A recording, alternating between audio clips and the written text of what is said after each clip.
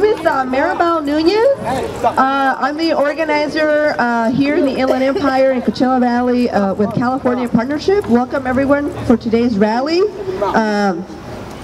IE State Budget Conference, Tear Down the Wall of Poverty rally. Thank you everyone for being here.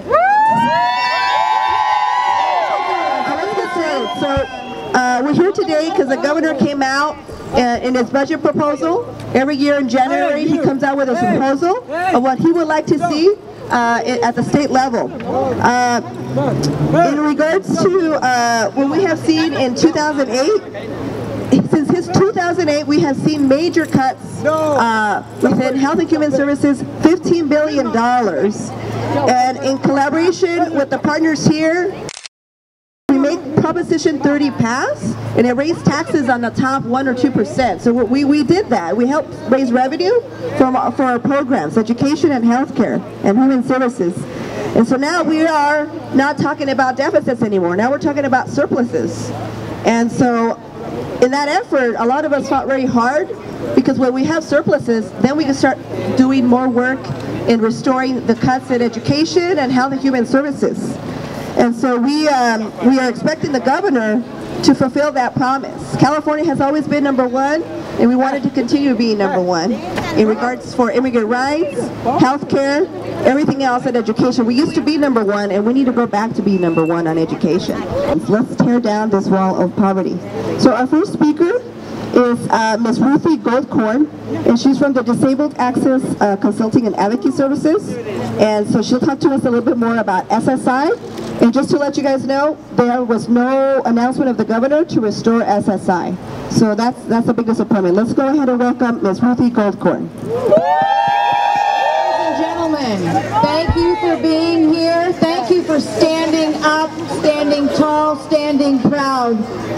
My name is Ruthie Goldkorn. I have been a resident of California since 1973, a resident of Moreno Valley for 26 years. I began No Barriers Disabled Access Consulting and Advocacy Services 19 years ago.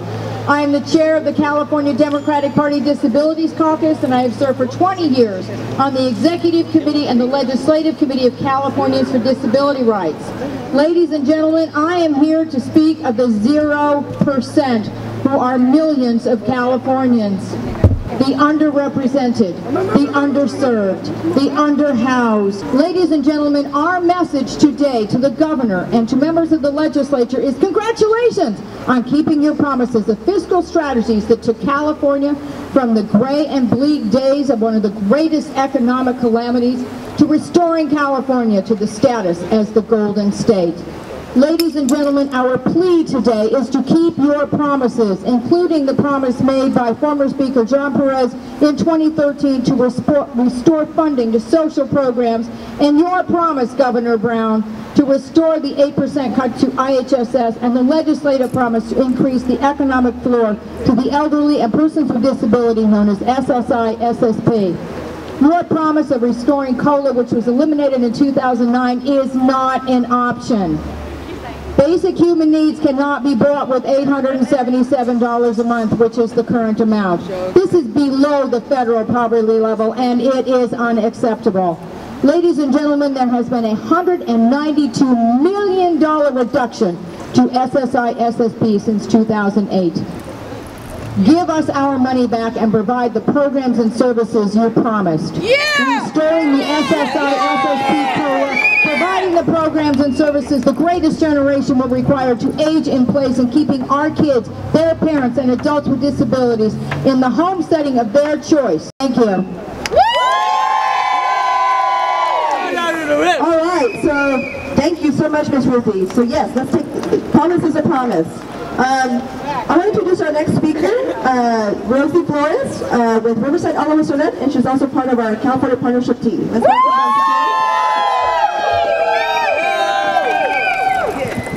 Hi, I'm Rosie Flores, and I am formerly incarcerated. I get CalWorks, and I'm going to speak on it. Since 2008, we have gotten $1 billion cut from it, and I know firsthand what it's like, not only as formerly incarcerated, but not to have child care for my son, not to be able to take care of my son. I go to school full time. I work, and I still have not enough. I have not enough help to take care of my son. When I go to school, when I go to work, I have to do it while he's in school. As a recovering addict, in recovery, I came here trying to better my life, and doing so, I needed a little help. There's so many people like me who are getting out of prisons, getting out of jails with children who have no help from anybody, and their children are left alone while the parents are trying to help themselves to become better people in society and try to be better people for their children. So their children have an opportunity at life. It's very hard to see this happening, not just for myself, but for others. Now they're saying that we can't have kids. We have that. They want to control how many kids we have. What? Senate Bill 23 is the opportunity to repeal the maximum family grant. If I have more than one kid in a time period, then they're not eligible to receive food stamps or CalWorks. They're not eligible for child care. What am I supposed to do if I get pregnant? What am I supposed to do? What are those kids that are already born supposed to do while only one kid is getting fed? We need restorations. Now.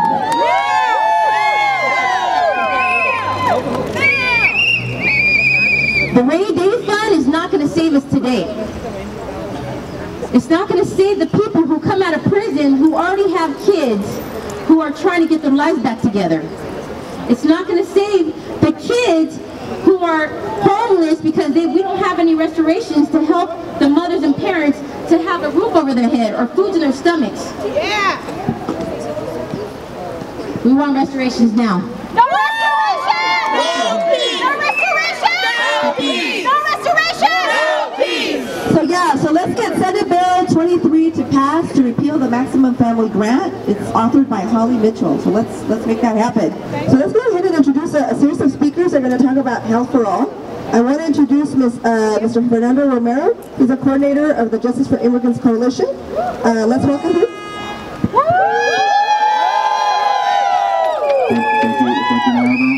My name is Fernando Romero. I'm the coordinator for the Justice for Immigrants Coalition of Inland Empire.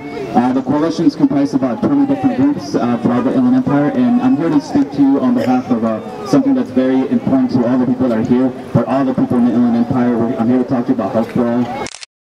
The governor is saying that we need to wait until the president acts, until the president or immigration reform comes down from Congress.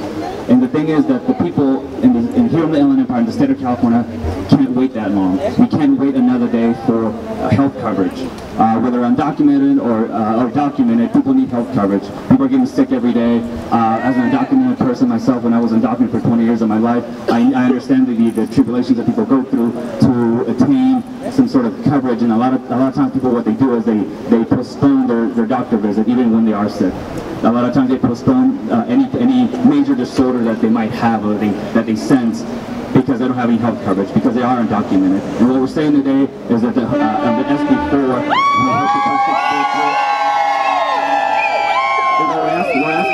we're asking the governor is to invest in California, to invest in the undocumented population of California.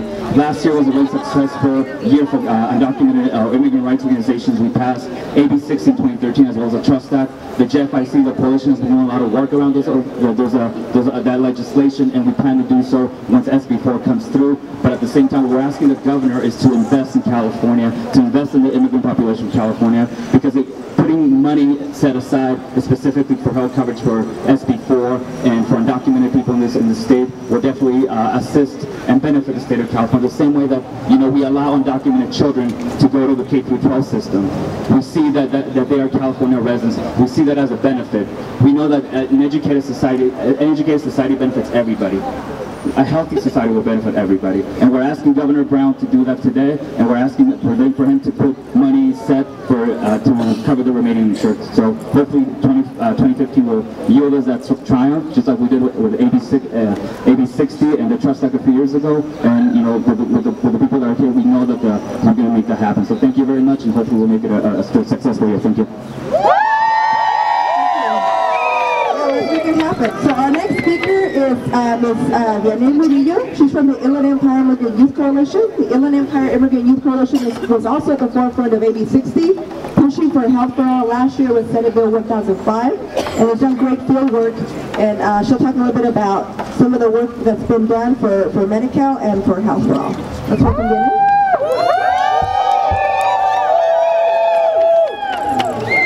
My name is Vianney Murillo, and like Maribel mentioned, I'm part of the Inland Empire Immigrant Youth Coalition. And our main focus as a coalition is to assist the youth in the Inland Empire to apply to the Deferred Action Program.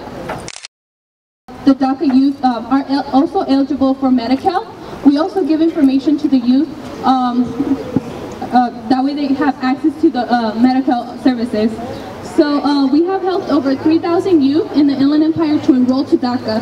That means this youth can also apply to Medi-Cal, but unfortunately, the enrollers in the counties of San Bernardino and Riverside are now well informed to assist us. So what the coalition did over the summer, we carry a research project to construct a resource guide to include clinics, but also services that can benefit the low-income families regardless of the status. In the meantime, there's something out there for the undocumented community. So we constructed that resource guide. I had the opportunity to attend my first doctor's appointment after 7 years. I haven't gone to the doctor for 7 years, so me neglecting my own health. This happens to many people in my community, especially being undocumented. We just use the Band-Aid care, whatever home remedy we could get. We go with that and continue working, continue our daily routines. And I know there's 4 million people out there who, just like me, have been waiting to see a doctor. So this is the reason why I support the Health for All bill, but also the restorations to Medi-Cal, because there's 8 million people who benefit from Medi-Cal, and having a 10% cut in the Medi-Cal providers, that means less doctors for us, less options for us. So let's keep pushing for health for all, but also the restorations of Medi-Cal, and I'm with you on this.